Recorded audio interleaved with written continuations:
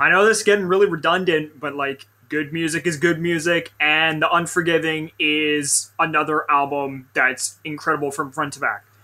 For me personally, this is one of the albums I think I've listened to the most out of any album. It's one of my personal favorites.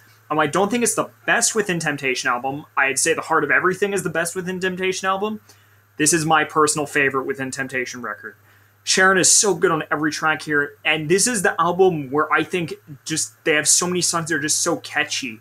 Like every song on here is pretty much just bound to get stuck in your head. Rude Jali, this is the best work he's ever done with Within Temptation. Like every song here has a killer guitar solo, especially stuff like Iron and Lost and A Demon's Fate.